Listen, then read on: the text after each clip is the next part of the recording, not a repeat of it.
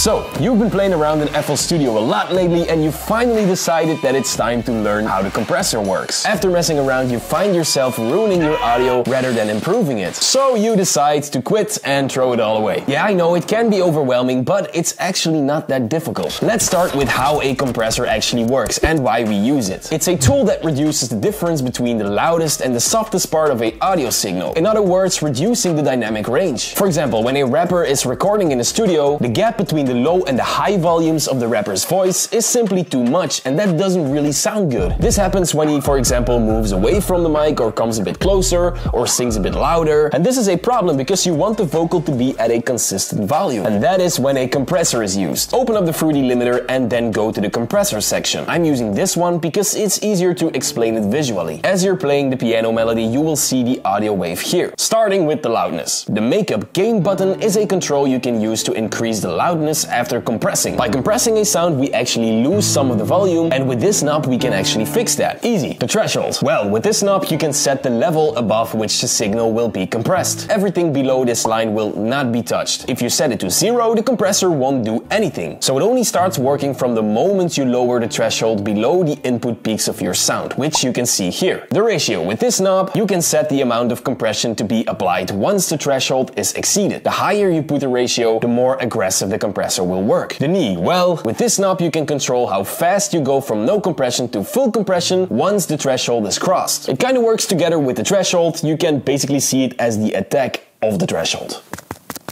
Test. If you set it to a softer knee, you can see that the line is bent. Then the compression will apply gradually or a little slower, and that will make the compression or the audio sound a bit smoother. Oh, and it's also really important to hit that like button. If you do that, the compressor will work for itself and you do not have to learn anything. And you also get muscles without going to the gym.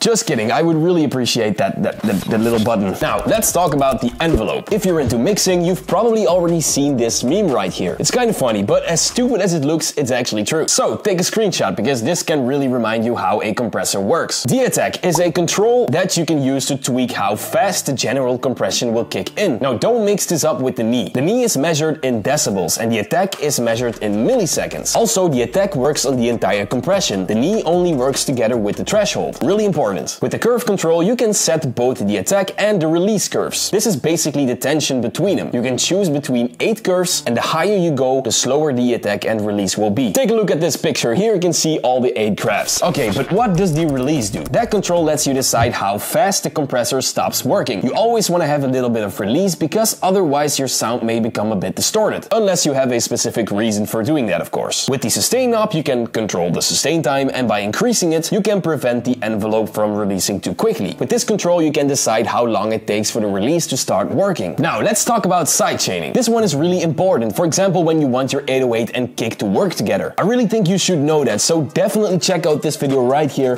where I will teach you everything about that. That's all good, son. Alright. And now I gotta go. Goodbye.